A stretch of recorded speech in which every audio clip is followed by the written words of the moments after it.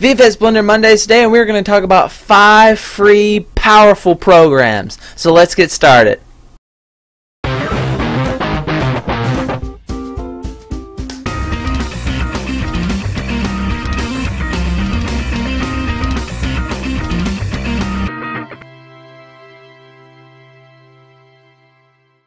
Blender is a powerful program.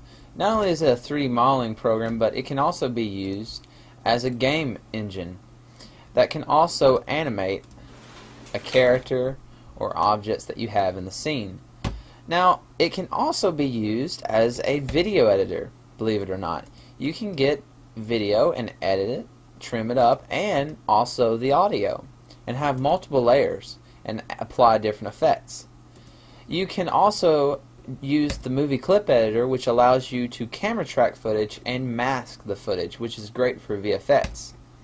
Also, the node editor is a powerful compositor that can be used to create substantial results, whether you want to brighten the image or also color grade it.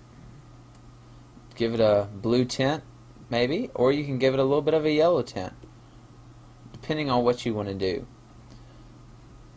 GIMP is a free 2D manipulation program that is an alternative to Photoshop. Let me show you some of the things that you can do.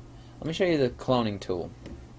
If I hit Control and then left click, I can fill in these empty areas, which comes in handy for creating really cool results in a matter of no time.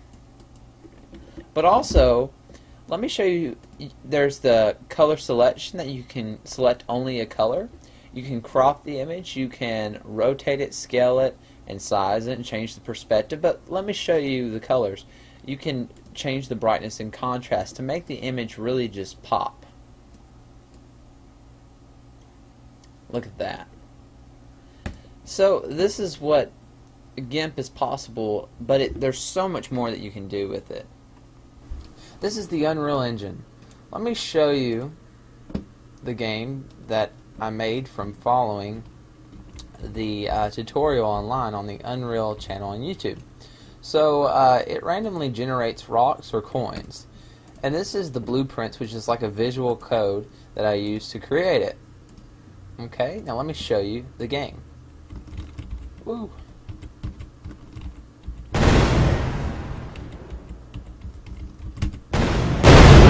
If I hit a rock, then I explode. So yeah. This is OBS, which is a powerful streaming program. Let me show you the settings. You got the general, of course, but also encoding, which you can choose between using your CPU or your graphics card. Pretty handy to have.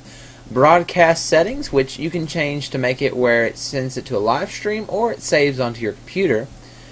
And you got video settings, audio, and also microphone noise gate, which can make it where your microphone actually gets cut off if you're not talking to it, which can eliminate noise in the background, which is pretty handy to have too. Now let me show you some of the features. You can add window capture, monitor capture, image slideshow, text, so you could have the text on the screen. You could have video capture device, which is a webcam. You could have game capture if you're recording games and you want to live stream it onto the internet. Or video, which is a plugin that you can get to allow it where it shows video, which is handy to have also. But let me show you something really cool. So I have a little small green screen right here. I'm going to go to video capture. I'm going to go to properties, click on use chroma key, and I need to select the color, which is this color right here. And so watch this. Here's the green screen, and I'm going to bring up the similarities. And once it hits about 350, close to it, you're going to see that, yeah, we have, let me hit OK. So you can see where this could be pretty useful. For instance, you could have green screen in the background, which makes it where you could replace your background instead of your bedroom or whatever scene you have. You can make it whatever you want, really. So that can be extremely handy. This is HitFilm 3 Express. It is a completely free program, and it used to cost around $100, but now you can get it without paying anything. Go to Edit, and if you see this, you can video edit, you can also composite with this program, and you can add in different effects. So let me add in a rain effect, bonfire, and then sci-fi shockwave. So let me hit play and see what happens. So yeah, you see how simple it is to put in these effects and get something to look cool pretty quickly.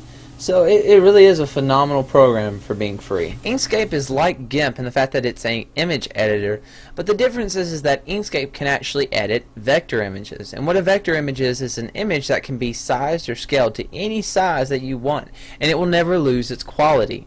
It will always keep the same quality, which is very useful. Now let's talk about compatibility. Blender is compatible with Windows, Mac, and Linux. OBS is compatible with Windows, Mac, and Linux also. The Unreal Engine is completely free, and you can export your game to several platforms: the App Store, Android, HTML5, which is browser, Linux, Mac, Oculus Rift, Steam, Windows, Xbox 360, and PlayStation. It is a high graphical gaming engine, and it has a lot of tutorials that you can look from to learn and draw information from. However, Unreal Engine requires a 5% royalty once you exceed the revenue of $3,000. So if your game makes past $3,000, then you have to give 5% of everything that you make up to that point. So let's say you make $100,000. You only have to give them $5,000 and you keep $95,000. Considering you get a fully fledged game engine, that seems pretty fair to me. GIMP is compatible with Windows, Mac, and Linux. HitFilm 3 has been used by Rocket Jump, which is Freddie Wong, Corridor Digital, which is another famous YouTube channel on YouTube, and Film Riot.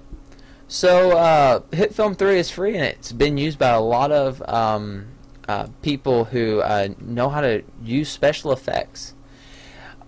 Inkscape is compatible with Windows, Mac, and Linux. And another one, this is an honorable mention, kdenlive. Some would say that it's actually comparable to Adobe Premiere. Thank you for watching. If you liked the video, please like and subscribe for more great content. Have a great day.